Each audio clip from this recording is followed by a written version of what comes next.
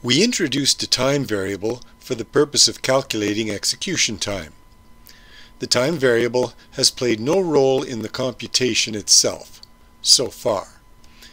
Now I want to suggest that it can play a role in the computation. Computers have clocks, and the clock tells the current value of the time variable. We can have an assignment like this one, where t is the time according to the computer's clock. It causes no problem at all in the theory of programming. The variable deadline has been assigned a future time, and we can make a test like this, maybe inside a loop, that says, if the current time according to the clock is before the deadline, do one thing, and if not, do something else. So the time variable can affect the course of the computation. Still, it's no problem for the theory and for the calculation of execution time.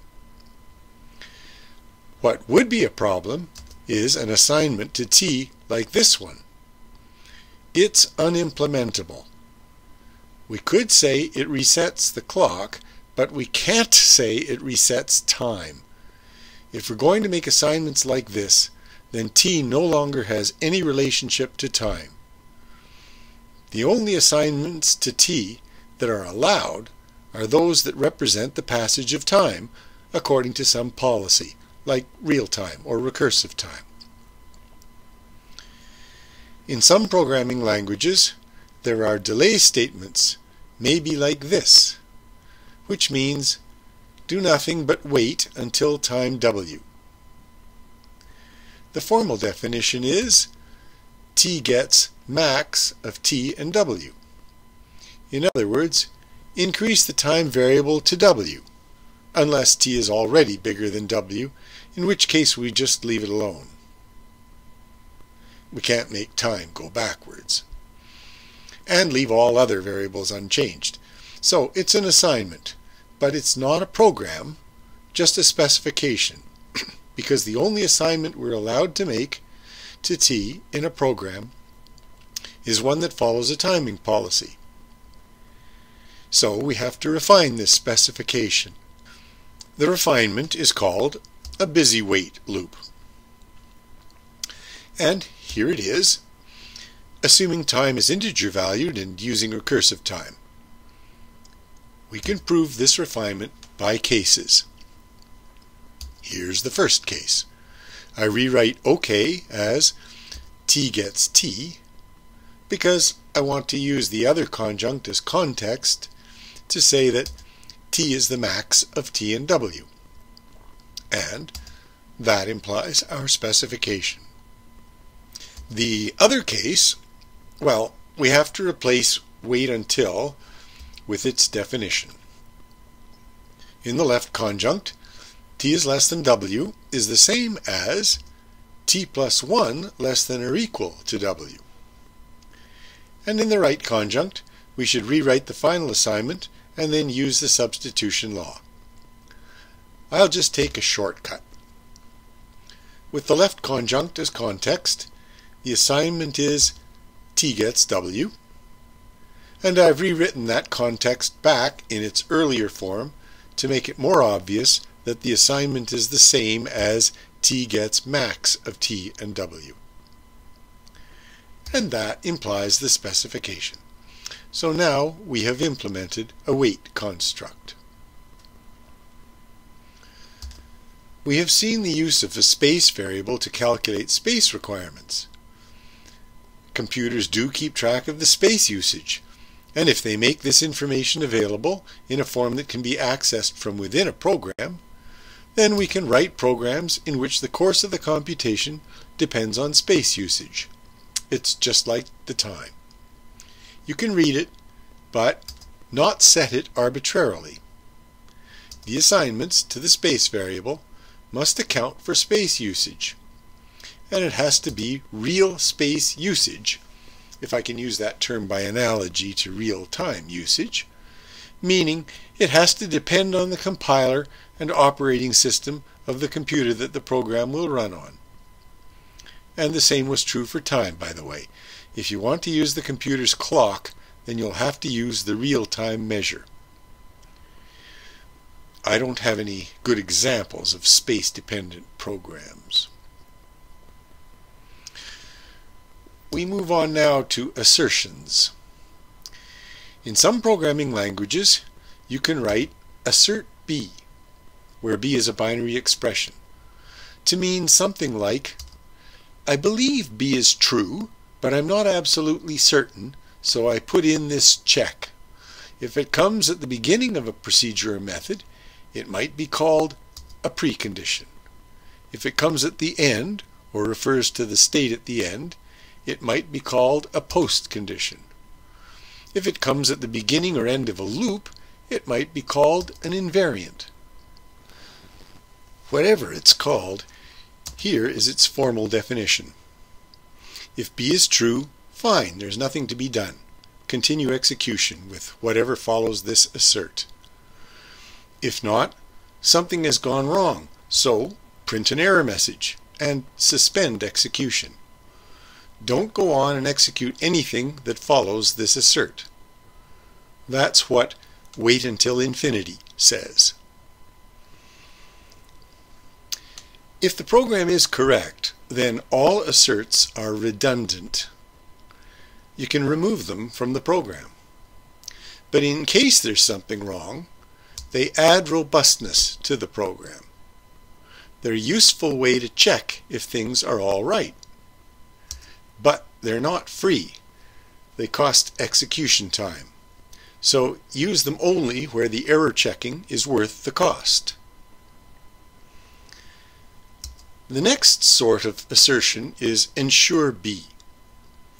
It means something like make B be true without doing anything. Formally, that's if B, then fine, same as before. But if not, then make it be true without doing anything. Well, that's just B prime and OK. I'm going to show you how to use this construct, but first we should note that it's unimplementable. You can't just make anything be true that you might like to be true without doing anything. But even though it's unimplementable by itself, it can be part of something larger that is implementable. Non-deterministic choice can be obtained by disjunction. Do P or Q. We resolve non-determinism by refinement to a program. Another possibility is to make disjunction a programming notation so we don't have to refine it. Maybe it would look more like a programming notation if I use a bold word or.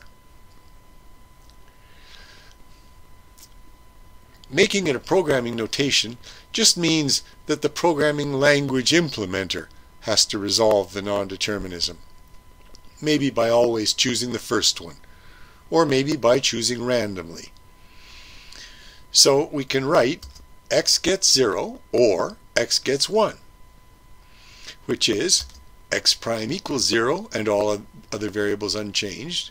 Well, let's just have one other variable, y, is unchanged, or x prime equals 1 and y is unchanged. So x could be 0 or 1 in the end. But I'm going to follow that with ensure x equals 1, which is x prime equals 1 and all variables unchanged.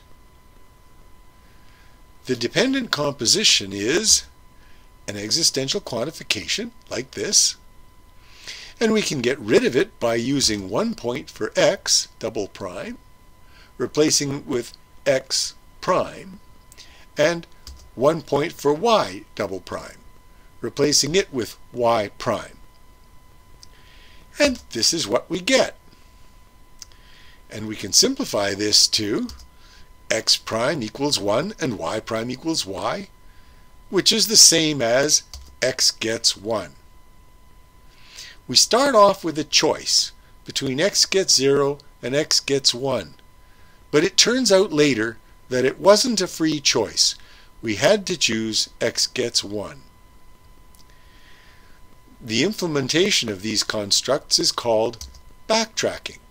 You make a choice, and if it turns out later that it was the wrong choice, you back up and choose the other option. This was a simple example with one choice and one ensure immediately after. But you could have many of each, and they could be ordered and nested in complicated ways.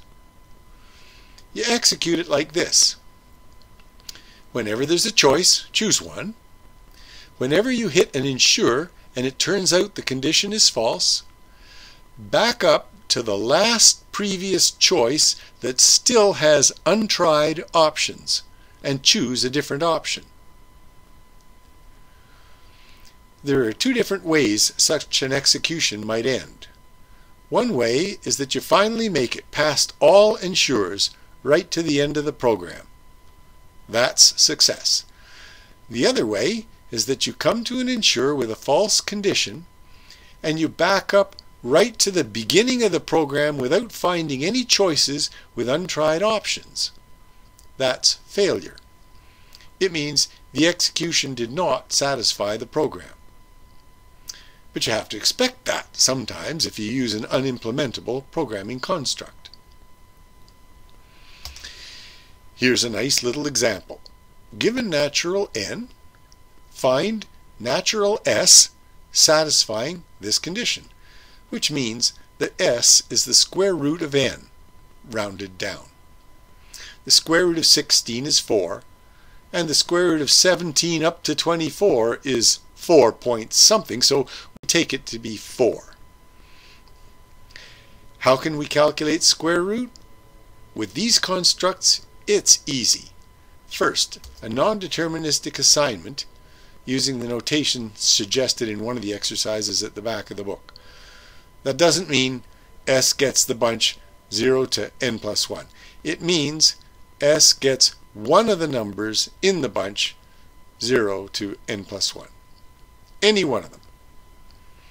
It's s gets 0, or s gets 1, or s gets 2, and so on, and then ensure exactly the thing we want to be true.